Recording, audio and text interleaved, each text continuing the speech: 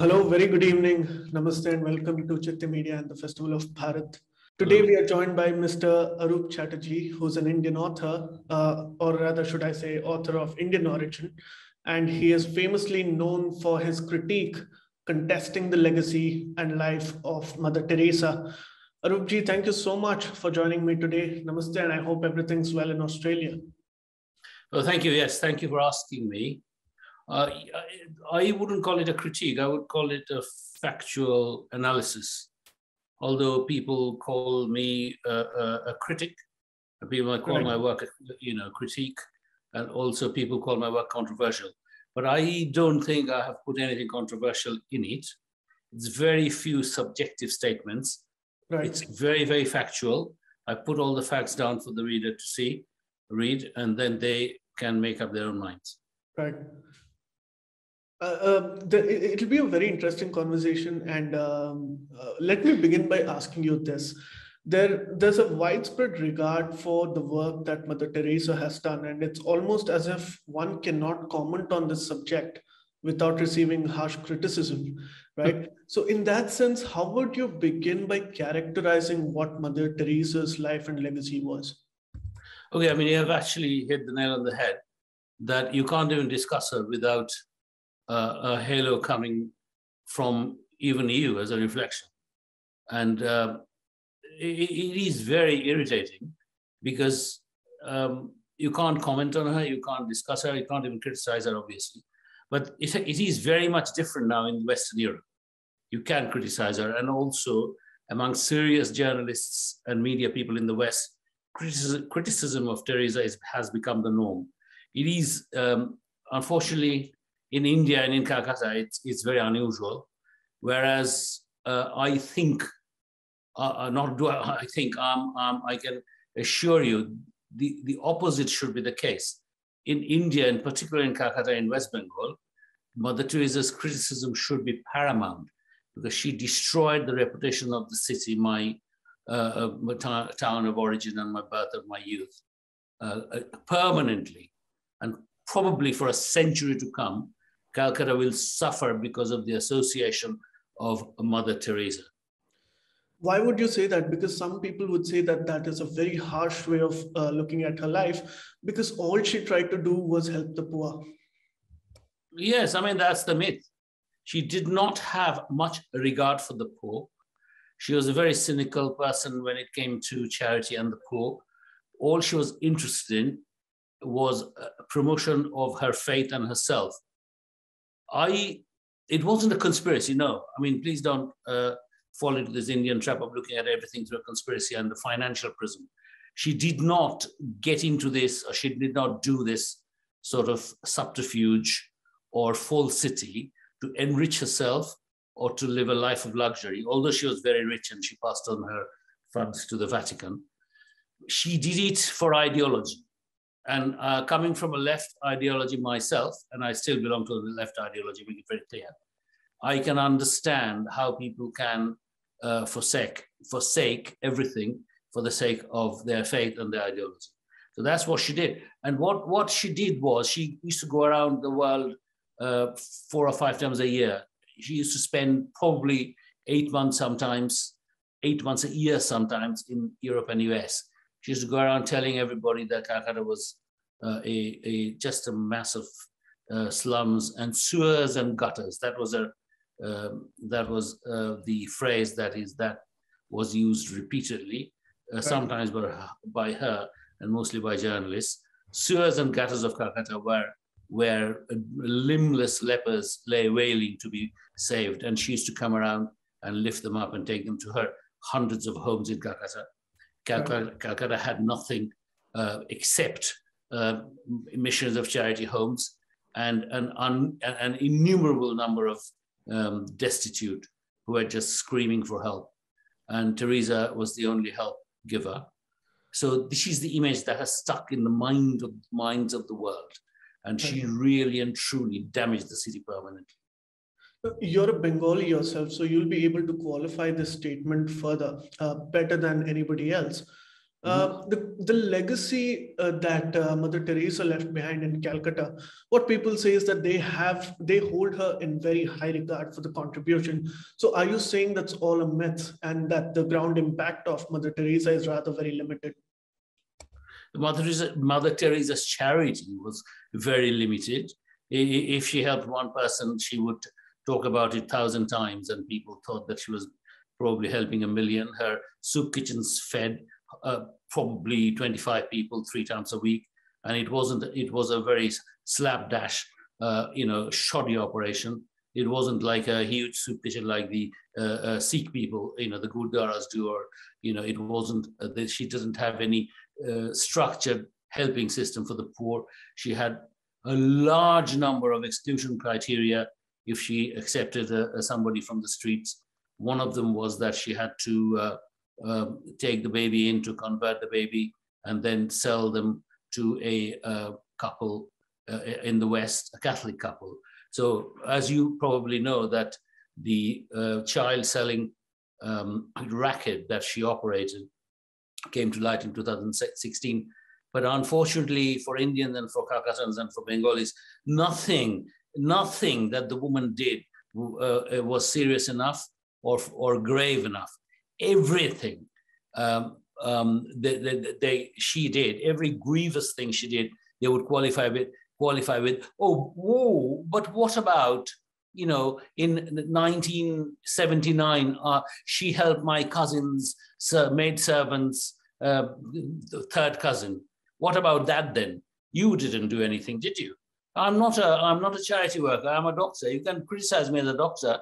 That doesn't mean you have to be a doctor. You can say that you're a rubbish doctor, but that's fine. I'll accept your criticism if it's reasonable. In the same sense, I'm not going to help your maid servant's cousin's third cousin because I'm not a charity worker. She has got the Nobel Prize. She's telling the world that she is helping every single person in Calcutta. She's feeding every single person in Calcutta, whereas she is refusing 99% of people that came to her door. She's keeping the door shut. If you want, I can send you videos to tell you what is happening or what happened. I have live videos. I have videos of her telling a congregation in Scripps Clinic in 1992 that she was surreptitiously converting Moribund people who were not able to give consent. Listen, I have to make it very clear here. I'm obviously from the left, yeah?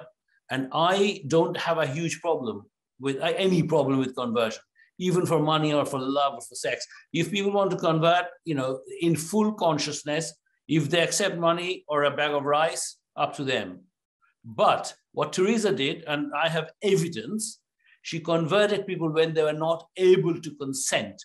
And that's a gross violation of human rights. I can tell you this, if this was done by any other person, Hindus would rise up. But when Teresa did it, it was fine. They didn't even bother.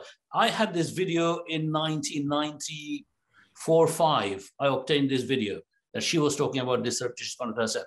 And I deliberately did not publicize it because I thought, well, it's not a good idea because it might cause a riot and, it would be a wrong thing to do to flare up communal tension. But eventually, when I made it public in 2016, nobody cared. I was appalled, actually, when, a Muslim boy marries a Hindu girl, there are fireworks, people start fighting and screaming and killing each other. Whereas this woman she said on video, you probably have the link anyway, which is the Mother Teresa conversion video. You may have the link. I don't know whether you want to link it with this interview. Yeah, it was my video, by the way. You should just acknowledge it. That's fine. And she said that until January 1992, she converted secretly 29,000 people in that fashion, and nobody cared. Why? I mean, I don't understand this blindness, this total subjugation, this spinelessness that comes into. I mean, it doesn't take a lot to make Indians spineless. I mean, I think the default is spinelessness. And occasionally some Indians have shown some spine, during British Raj, even like, Bhagat Singh showed spine, and some, so Bengalis go on about how brave they were. They were not. Most of them were collaborators like most Indians. some of them were brave. And in the Mother Teresa work, I found out that cowardice and collusion and lapping up to the rich and powerful is actually this is a standard mindset of the Indian, particularly the Bengali. Right. And since when did you show interest in this subject? I mean, when did it all start? Well, most of my adult life, it seems. I don't know. I mean, that's become part of my life. Although I don't do much. I have lost my obsession with it, right. But I don't do much at the moment. But I think it doesn't leave me. I came to live in United Kingdom in 1985, and when this is very, very important. When I came to United Kingdom in 1985, I had zero interest in Mother Teresa, zero, because I just about heard her name. She got her Nobel Prize in 1979, mind you. Even then, I just, for me, she was a peripheral figure. As a left worker, I used to work occasionally. I cannot claim that I was a diehard, communist. I was occasionally working in the slums and working with poor people. And in my modest work with poor people and in the slums, I never, ever, ever had come across missionaries of charity or Mother Teresa being mentioned, or I had never seen any of her nuns working in any capacity in the slums or in poor areas. So that was my image about her in the back of my mind. So when I came to the West, I had hardly heard of her. So by 1997, 98, people started saying to me, in UK, people don't actually ask you. If you say you are from India, it is considered rude to say, where are you from India? They say, oh, yes, that's fine. It's very interesting, exotic country, etc., etc. Occasionally, people ask me, so where in India are you from? And then I said Calcutta, obviously, quite proudly or neutrally. And then there was some pregnant silence. And then it took me about a year to realize that the silence was due to some kind of shock, saying that, oh, a man with intact limbs coming from Calcutta. How, it doesn't fit into the narrative of what we have heard and read and seen on TV, that everybody in Calcutta has got some disease or some leprosy, or is severely undernourished and has never obviously come abroad or anything like that. So that came to me gradually through close acquaintances, and also through my future wife as well. When I was dating her, she didn't know I was from Calcutta, and when she asked me, and I said from Calcutta, and she said to me, "Oh, is that the place of poverty?" That was my future wife. Can you believe that? And I just couldn't believe. I said, why did she say? I thought about it later on. I said, why did she say that? And then when I read things or I saw on TV, I realized that she wasn't wrong, because that was the abiding image of Calcutta in the world, especially in Ireland, where my wife comes from. Right. So I kind of started doing some low-level work and networking, and then I approached. Well, she was a family friend. I asked a family friend that, look, this is really bothering me. It's gnawing at my heart. There's these lies that goes on, and this image of the place of my birth and my forefathers' town. So what can I do about it? And she said, why don't you approach Tariq Ali's production company, Bangdoon Productions? Tariq Ali is a famous Marxist in United Kingdom. I knew of him, I didn't know him. So I just rang his office, his production company, which is now folded, called Bangdoon Productions, and his assistant, who ran the film company, she answered the phone, and I just said to her, look, you don't know me, I don't know you. I'm so-and-so, and I come from Calcutta, and would you be interested in doing a film about the myth of Mother Teresa? And she said, okay, I'll think about it. If you send me a proposal, an A4 size proposal. So I faxed a proposal to her.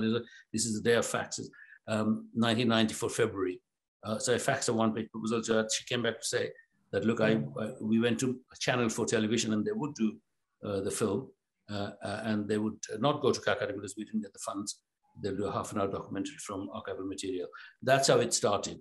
I didn't know at all that Mother Teresa was considered a goddess in Calcutta at the time. Right. I just thought that most people were like me, either neutral or they would be very swayed by my argument about her myth-making, about her negative portrayal of the city. So when the film was made, there was a lot of criticism of us. And to this day, hardly anybody has come with me. I haven't got a following in Calcutta. I haven't got a base that I can rely on.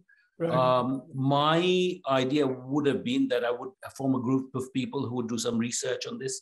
I would probably, some people might take up my work, and I wouldn't bother with it. I don't actually bother with this line of work too much anymore. But all I get from Indians is criticism. And you know what really hurts me?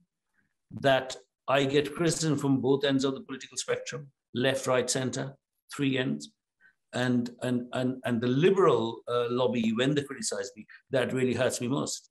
Mind you, the left in West Bengal now, mostly they have realized that she was a fraud and how she has harmed the city. And they are kind of on my side, although they don't go public with it. But the liberal lobby, like, say, your famous, I don't want to name any names, but some of the famous journalists of India, they are quite pro Teresa. And it takes a lot to break that stereotype for them. But they're probably a little bit skeptical. I'd always tell them one thing. I said, look, forget about the deep stuff or the other stuff or conversion. Forget about the conversion. Forget about the money that she siphoned off the Vatican Bank, etc. Think like this: take a Hindu Baba with a saffron robe or a sadhvi, okay, who we don't particularly have high regard for. Neither do I, nor do you. This Baba, this sadhvi, telling married couples not to practice contraception, okay, telling gang-raped women that abortion is sin and you must not have abortion and you must have the baby that you're carrying. If a saffron person said that, how would you regard that person? Would you worship that person? No regard at all. Sorry? Can you what? Sorry? No regard at all. Exactly. And imagine a liberal having high regard for Teresa when that was the cornerstones of her philosophy, that abortion is murder. She even said that her Nobel Prize speech was just a confused, gobbledygook, really. It was a very low-level speech. No, I'm really glad that you bring this up. And the reason is, I agree with you, especially our Indians' attitude towards atheism, or for that matter, any critique of, say, people like Mother Teresa is almost sacrosanct, and these subjects cannot be touched. But why? Why? I can't understand. What surprises me even more is that now there is a Hindu nationalist, quote unquote, government after Narendra Modi took over, whose political agenda is also to stop forced conversions. But even people in the right seem to have a high amount of regard for Mother Teresa. So in that sense, has our political class completely failed? I don't know. I don't want to go into the politics, because then, that would maybe conflicted. We might become conflicted about my politics and yours, because that's not something we need to do there. All I can say is the liberals have failed me and failed my culture, failed my city, and failed themselves, because they are constantly deifying a woman who is ultra right-wing. She's a creature of darkness. She's an obscurantist. She believed probably the earth was flat because it's written. So she probably believed that the earth, the sun moved around the earth, because that's what the Bible implies. Another thing, when I tell liberals, there was a case in San Francisco a few years before Teresa died of a Catholic priest called Maguire. He was accused of multiple pedophilia charges, and Teresa wrote a letter of support for him, saying that he was passing the indiscretions, he should be condoned. And imagine a Hindu Baba or a Sadhvi doing it. And what would your liberals, they will do song and dance non-stop in the streets. Right. giving a pedophile priest a certificate that he ought to be condoned. That was what Teresa did. And liberals are quiet about it. Why? Right. And I get this is abused. something that I was going to bring up next, about her association with many controversial figures in history. One is Malcolm Muggeridge. I don't know if I'm pronouncing it right. But there was a lot of controversy surrounding that person too. Well, they are academic. They're not. He was a hypocrite, anti-Semite. He hated Jews. He was very, very, very right-wing. He was very anti-socialist bloc. He was working with the CIA to bring down the socialist bloc, which, you know, some right-wingers in India, they would say that was a fine thing to do. That's fine. But he was a very strongly political figure. He was very anti-Jew, you know, in his writing. And this is a bit complicated because it's part of European history. It's not totally known in India that the right wing of the Catholic Church, which Teresa belonged to, is very anti-Semitic in theological way. And that's why the Pope Pius XII, the Pope during Hitler's reign, he facilitated a lot of the Holocaust transportation. He kept quiet and probably he helped. And that wing of the Catholic Church is extremely ultra-right wing, and they have strong connections with the mafia, and they run the Vatican Bank called Institute of Religious Works, IOR in English. And when Muggeridge became a Catholic, he was originally a Protestant, but he latterly became a Catholic after meeting Mother Teresa. He was drawn to that wing of the Catholic Church, this ultra-right wing. He was a total hypocrite because he tried to ban condoms for university students, but he had affairs through all his life. I mean, he never stopped having affairs. He lived in Calcutta for a while as assistant editor of the Statesman newspaper. He had affairs with Amrita Shergill, and once he went back to UK, he probably, you know, I don't know, hundreds of women he had. But that's his between him and his wife. But he preached that you shouldn't have anything like that. You should lead a celibate life, etc., etc. And he loved Mother Teresa, and he was the one who made her famous through his contacts in the BBC, because in 1969 he made a film called Something Beautiful for God, which made her took her to world stage, really. Right. So and you've also written about how there is no sense of proportion in the amount of funding that her foundation or her NGO had received, and the amount of work that they were carrying out in Calcutta in reality. Calcutta, what actually did they do? Their so-called home for the dying, it's a dire place. It's like a concentration camp. They're not even beds, proper Why beds. would you say hammocks. that? They're like concentration. It's like a concentration camp. It's a very small place. People, when people come from the West, they think it's vast. There goes thousands and thousands of people. It's got less than 100 places. And each bed is half the size of a normal bed, less than half the size. It's a hammock, and hardly any space between beds. The care is minimal. During Teresa's time, the care was abysmal and quite cruel. Nobody knows how much fund she gets from abroad, because she never published her accounts. I don't know whether they do now, but during that time, it was unthinkable for Teresa to publish her accounts. She took money from anybody and everybody. You probably know that she accepted loads of money from Charles Keating, who was the biggest American fraudster until then. And then what happened was when Keating Keating gave her his private jet.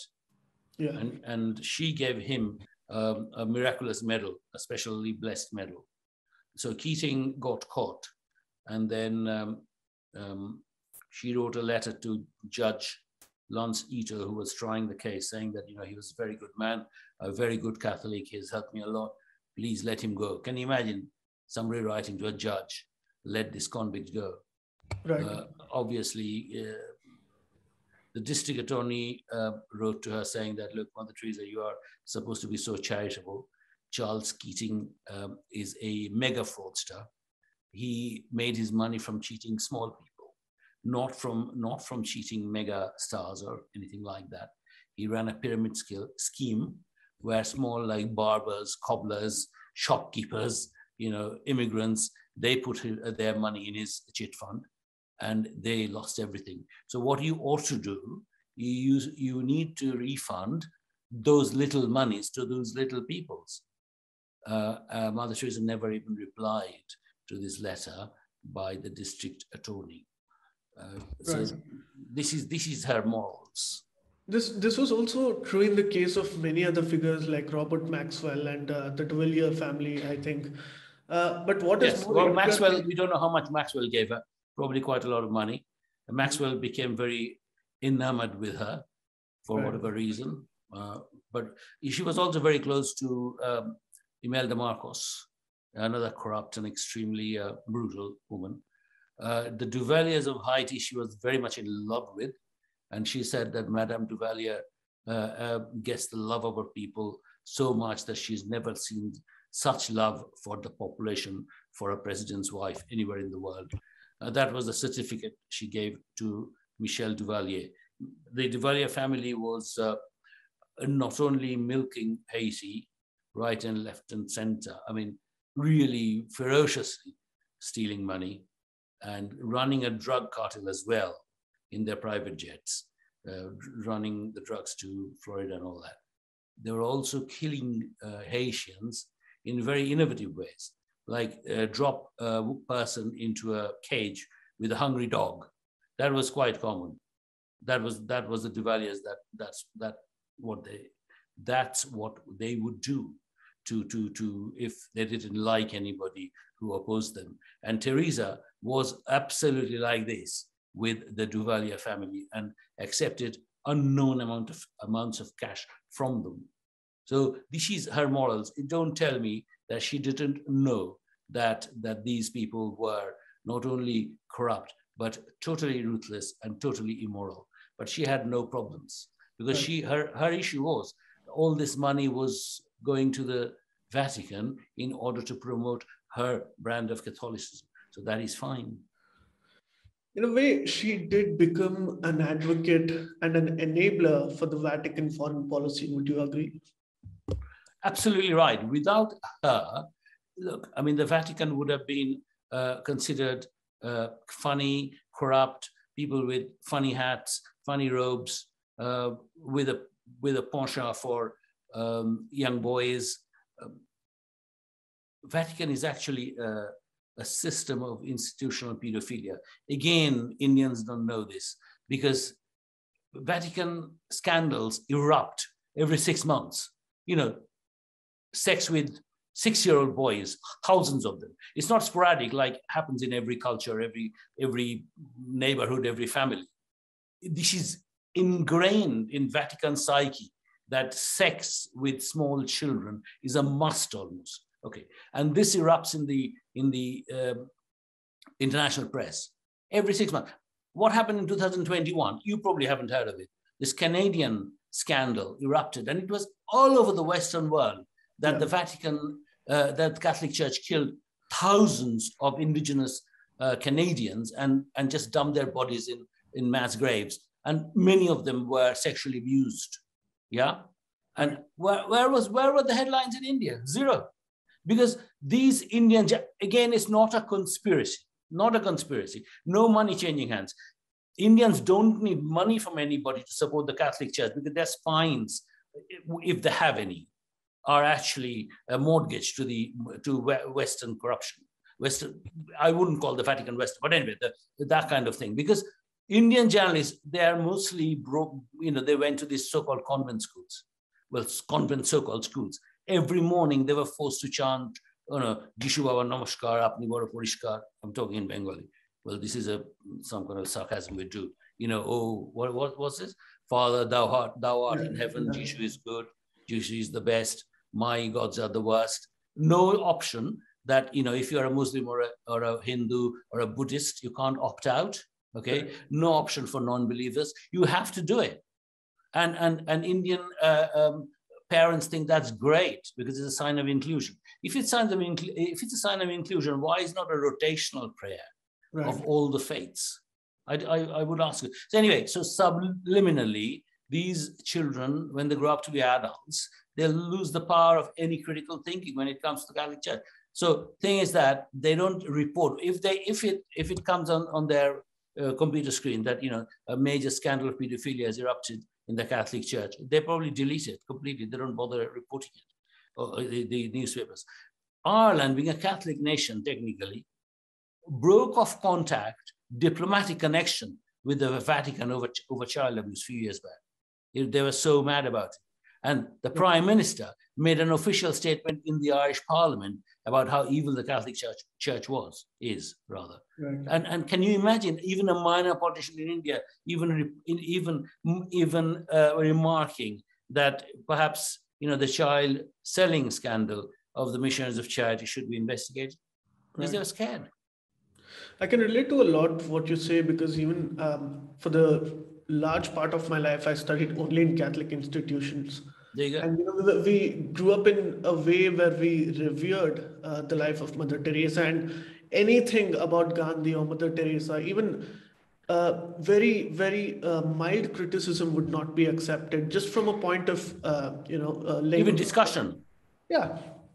So I know. That brings me to ask you, you know, what was the kind of reaction that came about after your works got popular? My reaction, ask me about my own reaction. I went into depression because I was criticized, abused by Indians nonstop for about, I don't know, 5 years. Now I don't get abused so much, actually. I think Indians just ignore me, and some of them probably think I'm a bit strange, and most of them think that I'm paid by some unknown organization or some sinister. I wish I was. But anyway, that's the, you know, as you know, Indians look at everything through a prism of money, self-interest or sex or something like that. So why is this man who's a doctor, he can build a nursing home or see another 35 patients, why is he spending his time, effort and money and energy doing this? Yeah. So he must have a monetary motive. Who's paying him?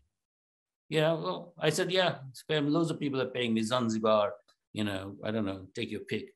So, so this is very, it is depressing for me. But if you ask me whether I had any effect in India, I probably have a very modest effect. In the Western world, in Western Europe, I had quite a substantial effect. Because no serious journalist in Western Europe now talks about Mother Teresa without looking at the criticism. And they are all the religion editors, the theology editors of all the major media houses. They all know about me and about my work. There's a huge documentary coming up on one of the major channels, I can't remember which, in which I had a big part in making it. I didn't accept any money, by the way, for that. I spent, I don't know, 20 hours on it.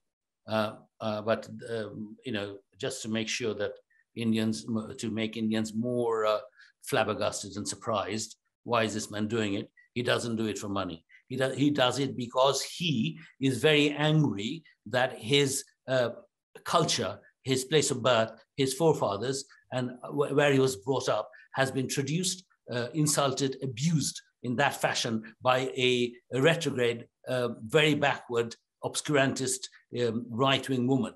And he has done something to address it. So that's why he's doing it. I hope that understands. And anyway, go on, sorry. No, in that sense, the works that you've written has had a huge impact, at least the people who have a critical mind, yes, I hope so. Preference. And in fact, I was a huge admirer of Christopher Hitchens, and that's how I came across your work as well. And then I realized this is the source of all.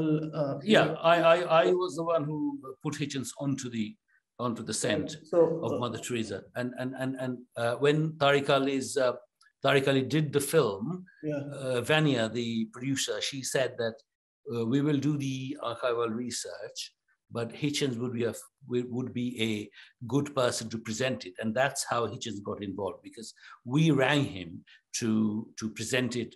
Actually, he wrote the script as well. Right. So there is actually truly, this project is truly secular in that sense. You know, there was Tariq, there was Christopher. So I think the church should be one of the biggest atheists, I'm a modest atheist because I used to actually, when I was younger, be very critical of people who believed. I now don't do that. I accept that many people would believe, as long as as long as they don't tell you that their religion is the only one, that's the best one. Right. If they believe in a deity, I'm pretty chilled about it. That's fine. You've just summarized the existential crisis of this world. Currently, that's the problem we all face.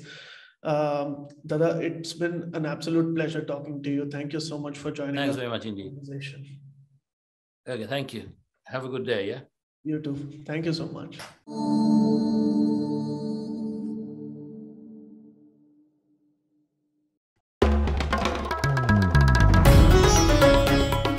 Namaste. We hope you enjoyed this Citti Media content. Please remember to subscribe to us and switch on the notifications for this channel. For our other social media links, more content, and to support our work, please visit citti.net. Dhanyavad. Namaskar.